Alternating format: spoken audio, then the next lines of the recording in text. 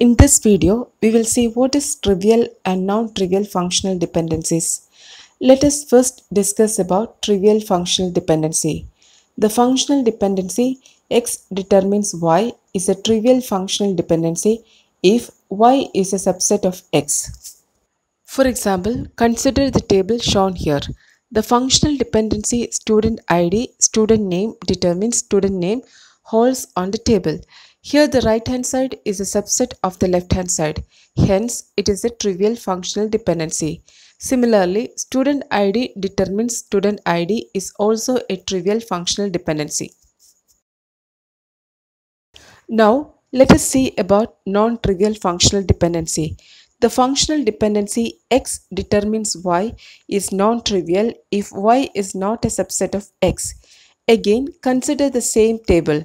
Student ID determines branch is a non-trivial functional dependency since branch is not present in the left-hand side.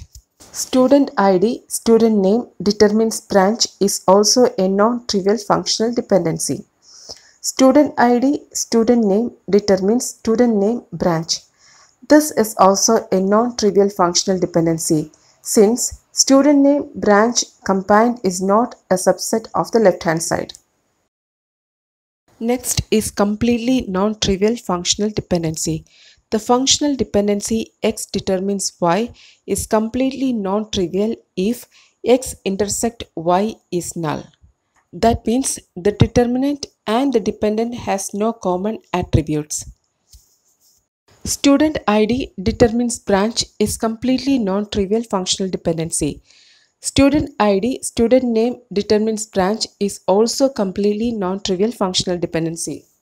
Student ID, student name determines student name branch is not completely non-trivial since student name is common on both sides.